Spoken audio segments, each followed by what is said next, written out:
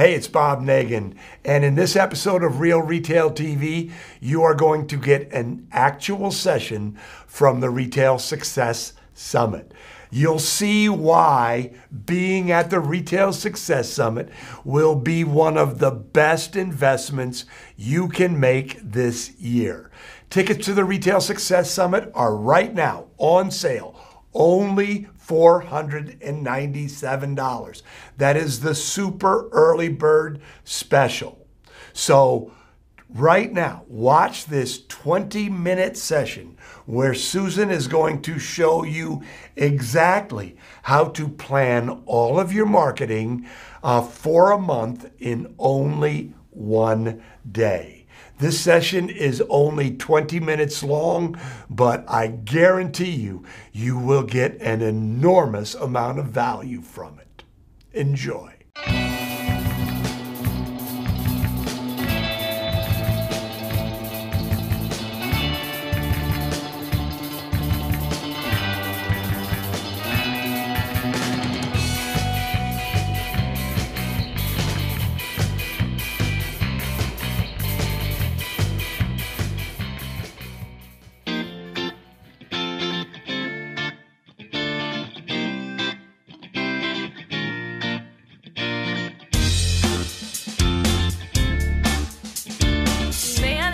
Marketing in one day a month, not do everything that is in your marketing in one day a month. But this is how you can manage the process in one day a month and get everything ready to go so that your team and you later on in the month are set to go and you can do the work effectively and efficiently. So, first thing you have to do is you have to schedule yourself a focus day. This is Bob's calendar. He's in blue. He has 2 focus days set up there. You can see them all scheduled in blue. You need to schedule yourself a focus day, okay? We teach the retailer's time system: free time, flex time, focus time, and floor time.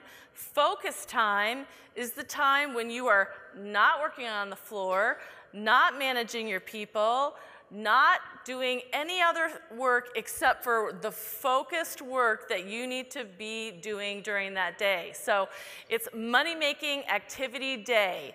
That is your focus day. You have to put it on the schedule, not just hope that you're going to scrounge one up next week sometime. You have to schedule it. So that's step number 1. Schedule a focus day, a full 8 hours.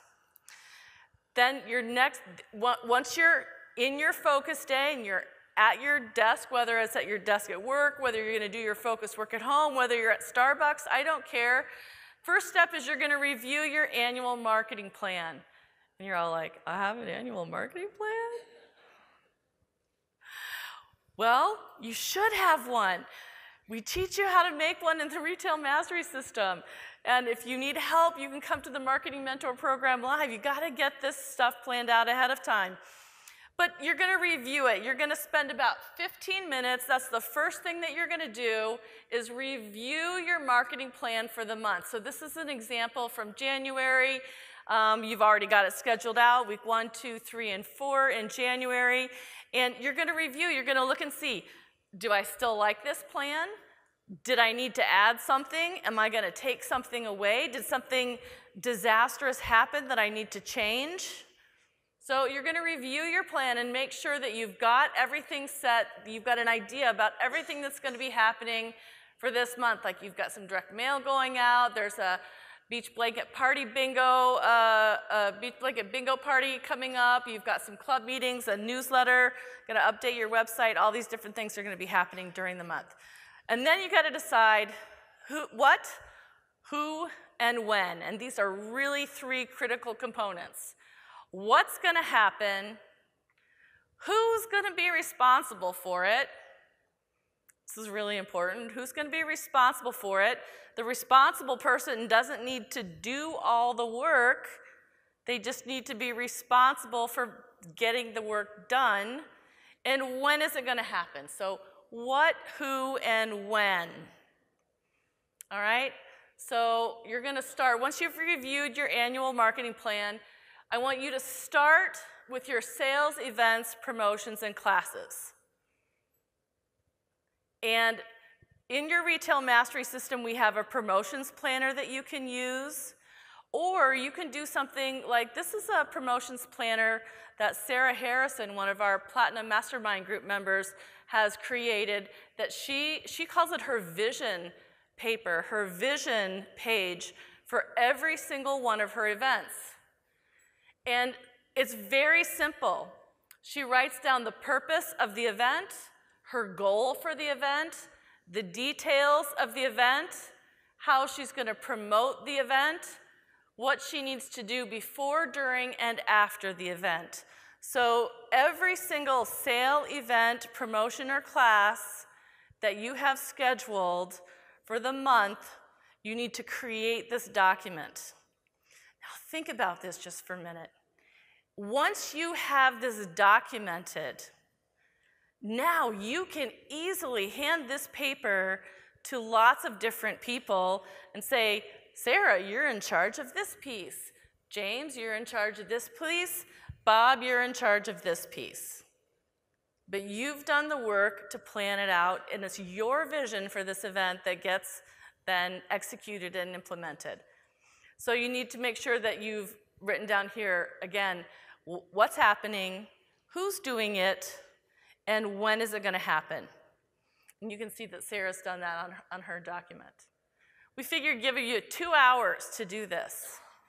So if you have 4 promotions, 1 a week, that gives you half hour to create the document for each one of these events. Does that seem reasonable? Yes? Yes. I think so. If you have fewer, it'll take you maybe even less time. So we're at 2 hours and 15 minutes so far. We've reviewed the annual plan, and then we've created our documents for our sales and special events. Next thing we're gonna do, okay, if it ain't written, ain't real, right? You can't just think about it. You can't just go sit at your desk and say, I'm gonna think about those events. No, I want you to write it down. And there's a lifetime value to that document. If you're gonna do that same promotion again next year, just think how much easier it's gonna be because you have that documented. There's a promotions planner in your retail mastery system, or you can create your own like Sarah did. All right, so next thing you want to do is you need to decide on your email content. We recommend that you send an email at least once a week, so that's 4 emails. And again, we're going to go back to this list. What are you going to send out in your email in addition to the email content that's promoting those sales, events, classes that you've decided? So week 1, if there's an event coming up, you have to promote it. Are you going to send out a product review? And maybe you're also going to highlight an employee of the month. So that's what your email content's going to be for week 1. Week 2, so you sit down and you don't have to write every single piece of the content during this day, but you need to decide what you're going to send. We do this exact same thing at Whizbang Training. What's going to be in the tip of the week, the first week, the second week, the third week, the fourth week of the month? We plan it out ahead of time. So decide on your email content. What's going to be, write it down. What's going to be in your emails each week? Plan it out ahead of time. But going to give you an hour to make that plan. You might even be able to start writing some of it in that hour, right? Plan your social media posts. Okay, so we've planned our events, we've planned our email content. Our social media posts are going to support all of the rest of that we're doing. Any recurring social media posts, stuff like for example, at Whizbang Training, every Friday we do Retailer of the Week. So I would pick those for the month. Do you have to create posts for any promotions and events that are coming up? Do you want to highlight some new products that are coming in? Any relationship building posts, like we try to do a Wednesday hump day humor post with a funny retail sign. That's one of the things we like to do. And then you have time that you can add in spontaneous. So it might look something, I'm going to pass here. Hold on. Oh, I must have missed my, can you go back a couple for me? right? Well, okay, great, thanks. So, so that you're going to create this, this calendar that, that shows all of your social media posts. Does that make sense? And then figure out, again, who's going to post it? Are you going to schedule it ahead of time? What's the link that you need? And if you just write this down all ahead of time, then you don't have to do all of your social media posting, but you know what's going to be happening. So if you plan this out ahead of time, it's easy to do. You can use this whiz-bang content generator matrix. You can use this for your emails too, by the way, but this was designed for social media. Across the top, things that are useful, interesting, funny, inspiring, controversial, and then about your products and events. Maybe a text post, image post, video post, or links. So there's, whoops, over 100 different ideas up there that you can use to plan out your social media posts. You'll get this in your pages, okay? 2 hours to do that. 1 hour to plan any other advertising that you're going to be doing, whether it's social media advertising, if you're going to create any direct mail pieces, your in-store posters, flyers, signs, things like that. Again, we're not going to necessarily be creating all of this, but we're going to be planning it out. Who's doing it? When is it due? And what is it that needs to get done? Maybe it's, you know, I need to contact the graphic designer. I've got to place the ad with the newspaper guy. And, you know, what are all the other advertising things that you need to do? If you write that down in a page, that should take about an hour. Last thing to do is website review and updates. So the last thing I want you to do is review all of your web stats. Click through every page on your website. When's the last time you did that? Actually clicked through every page on your website and checked your links. What needs to be deleted, what needs to be changed, and what needs to be added. Write it down. What, who's going to do it, and when.